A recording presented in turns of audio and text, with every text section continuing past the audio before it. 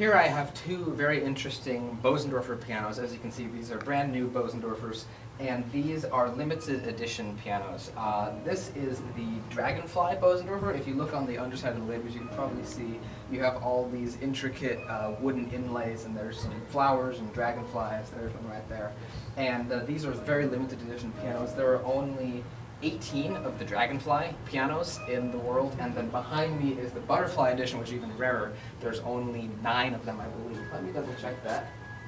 Yes, this is number 7 of 9 of the Butterfly Bosendorfers in the world. When I went to NAMM 2016, they had one of these up on a pedestal in the big Bosendorfer room, and you could only look at it, you couldn't play it, so that was kind of neat. And now I have the opportunity to play it.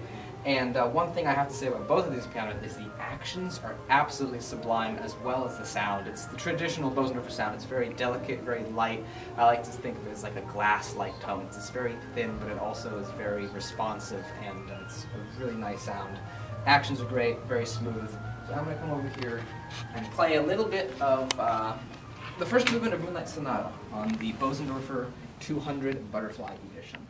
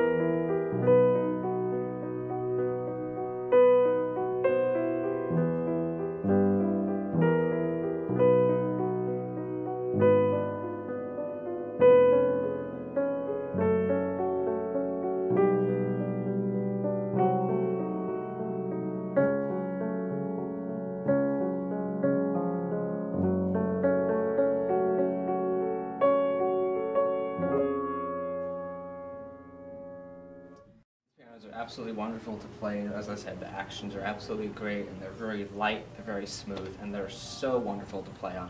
And I thoroughly enjoy playing on these pianos. Here are some close-up shots of the undersides of the lid of the incredibly rare Butterfly Bosendorfer, as well as the Dragonfly Bosendorfer. You can see the really beautiful, colorful inlaid woods. There's some really awesome flowers, and the butterflies and dragonflies look really, really great. One of my favorites on the Butterfly piano was this beautiful yellow swallowtail. It looks really realistic and really nice. The colors are great.